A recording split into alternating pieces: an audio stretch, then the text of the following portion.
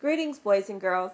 In today's video, we're going to be looking at division with partial quotients. All right, let's get right into our first problem.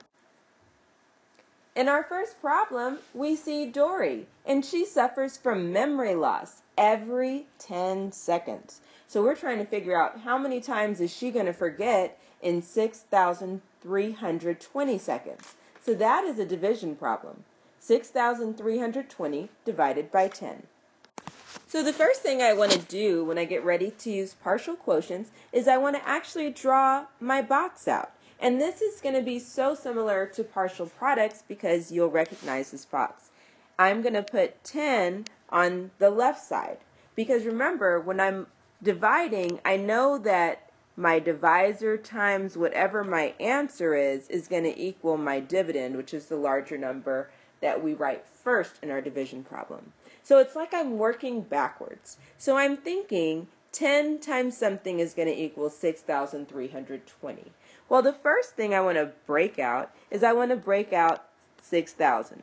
Okay? So 10 times what equals 6,000? Well, I see a 6, and then I would just add 2 zeros to that. So 10 times 600 would equal 6,000. So I know I can pull out a 600 tens. Then I would be left with 6,320 minus 6,000, which is 320. So now I'm thinking to myself, what else can I pull out? Well, I'm seeing 300. I can pull out 300. So 10 times something equals 300. Well, I know I see 3. 10 times 3 equals 30. And then 10 times 30 would be 300. So I can pull out 30 tens as well. So now I'm thinking of 320 minus 300. Well, I have 20 left. Ooh, my 300 doesn't look so good. I have 20 left. Now, 10 times something has to equal 20. 10 times 2 equals 20. So then 2 would be the other part of my quotient. So now I would be working with 600 plus 30 plus 2. But I'm not going to leave my answer like that. My answer, I'm going to actually put those all together. So 600 plus 30 plus 2, that looks like expanded form. So that would be 632. So that 632 answers the number of times that Dory's going to forget. So I will say 632 times. That will be my final answer. Now I'm going to show you the same problem, just not using the box. Okay? We're going to use something that looks a little bit like the old school approach to long division. So now you can see that I have something that looks like the traditional way that people do long division. But again, I'm going to be doing partial quotients. So just like I did before, when I'm thinking of this number 6,320, I know I can pull 6,000 out. I can subtract that out, and how do I get to 6,000? Well, that's 10 times 600. Okay? And then I'm going to subtract that out, and I'd be left with 320. And from here, I'm looking, and I know I can pull out 300. Well, what do I have to do to pull out 300? I multiply 10 times 30. So I've already pulled out 600, and now I've pulled out 30. So now I can subtract that. 320 minus 300 would be 20. So now I'm thinking to myself, I have 20. How many tens is in 20? 10 times what equals 20? Oh, 10 times 2 equals 20. Okay, and so now I can subtract out the 20. 20 minus 20 equals 0. Now I can stop because I have nothing left over and nothing more to bring down. So what I do now is I need to add my partial quotients together. 600 plus 30 plus 2. Again, that looks just like expanded form, which would give us the answer 632. Okay, and we know that that was how many times that she forgot. All right, let's move on to the second problem. In our next problem, we see that the Avengers were really busy over the weekend. Together, they saved a total of 4,808 lives in New York City after their arch nemesis poured 500 tons of grape gasoline into the Hudson River and threatened to ignite it. If they each saved the same number of people, how many people did each Avenger save? So we have another division problem, 4,808 divided by 8. So I'm going to start with my box again from our partial quotients. And again, I am thinking about these numbers. Now when I look at the 4,808, I see a 48. And I know that if I just look at that part, it would be like 4,800. Okay? And I'm thinking, how can I get to that? Oh, 8 times 6 equals 48. So 48 with 2 zeros at the end of it would mean 8 times 600 would give me that.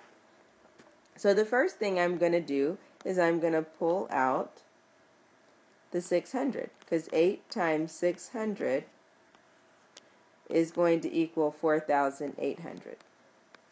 So I put that across the top. And then what am I left with after I subtract 4,808 minus 4,800? Well, I'm only left with 8. So now I'm thinking, how do I get to 8?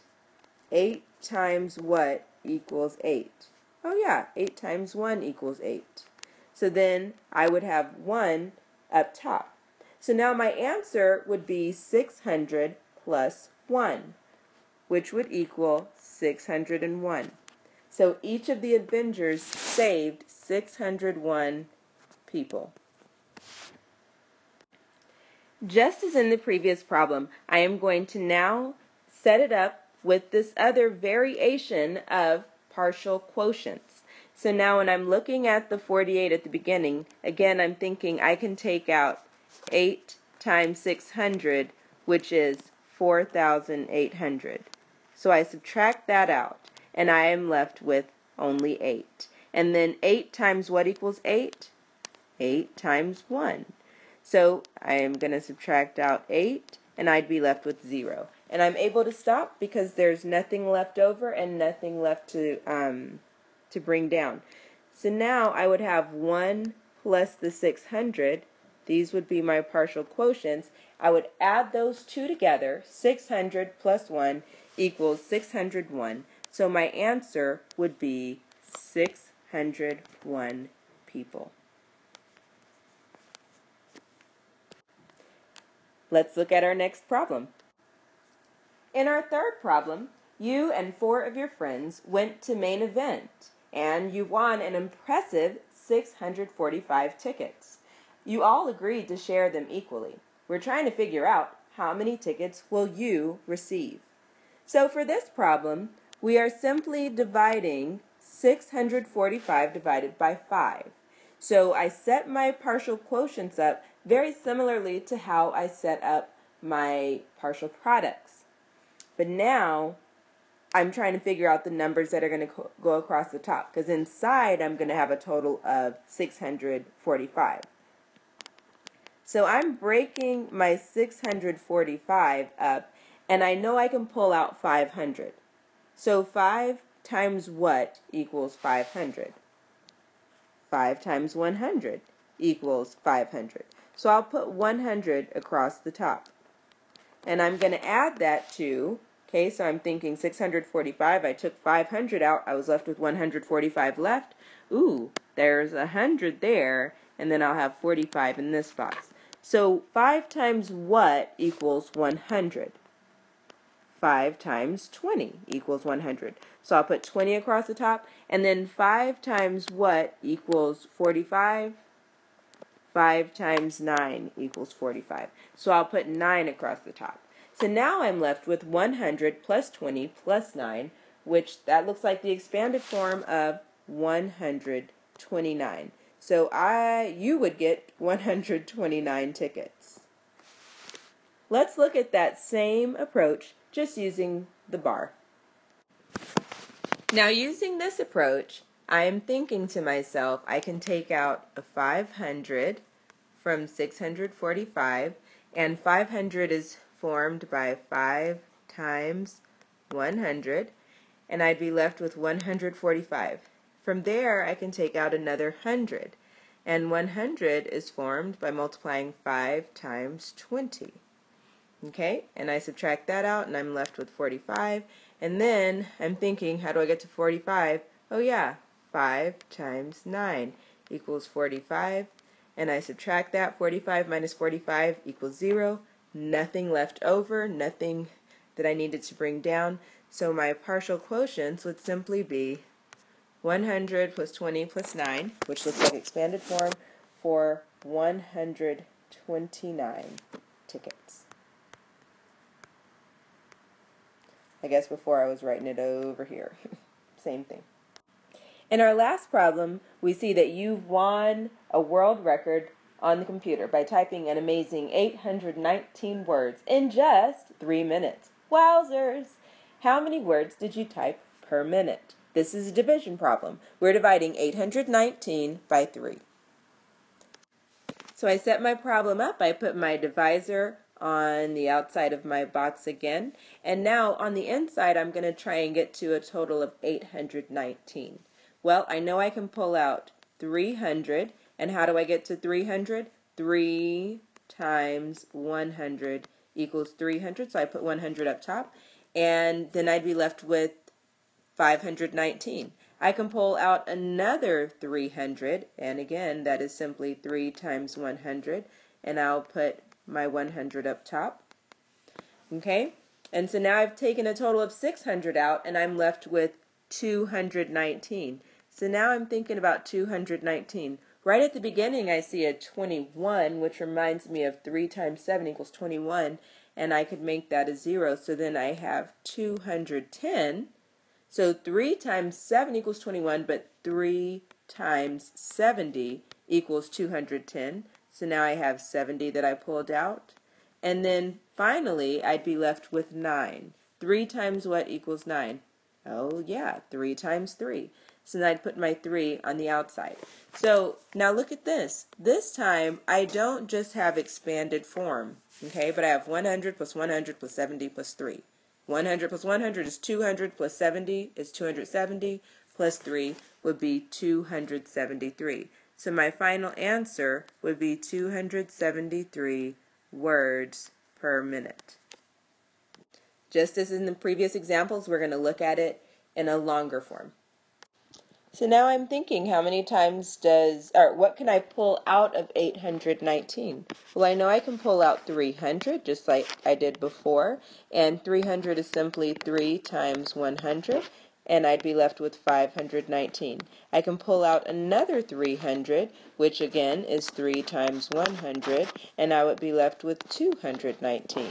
From here, I can pull out 210, which is simply 3 times 70, and I would be left with 9. And my last step is to pull out 9 because that's simply 3 times 3, and I'd be left with 0. So now my partial quotients would be 100 plus 100 plus 70 plus 3, which is 273 words per minute.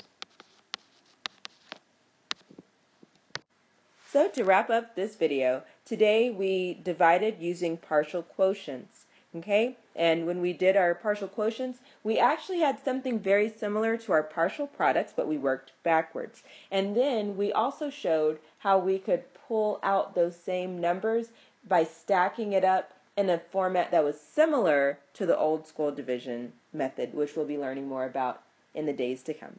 I hope you enjoyed the video. Take care.